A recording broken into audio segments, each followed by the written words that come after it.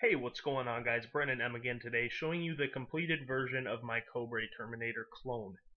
Now this gun is mechanically as well as aesthetically complete, and it operates on a principle that was pioneered by a YouTuber that goes by the name of TheIdahoanShow.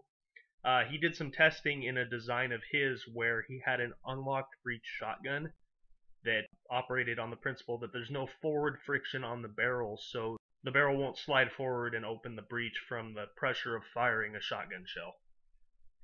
Now, his tests actually were pretty interesting to me, and I figured I'd try them in this gun in a different application.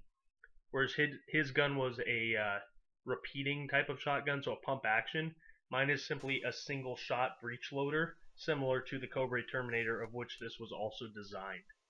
What you see here, you open the shotgun like this, just pull the barrel forward completely, and then you would load a shell into the breech.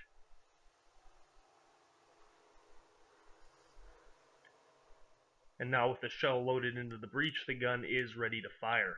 And you see the barrel comes back, hits a fixed firing pin much like a open bolt submachine gun, and the shell would detonate.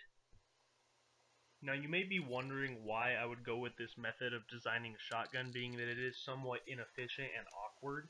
Well, the reason simply is the simplicity of manufacture. The lack of locking lugs makes this really simple to build with just hand tools. I didn't use any machine tools. I used basically a hand drill, a bandsaw, and a grinder, and a welder, of course. I did use a welder, but other than that, it was pretty basic tools, and it works quite reliably.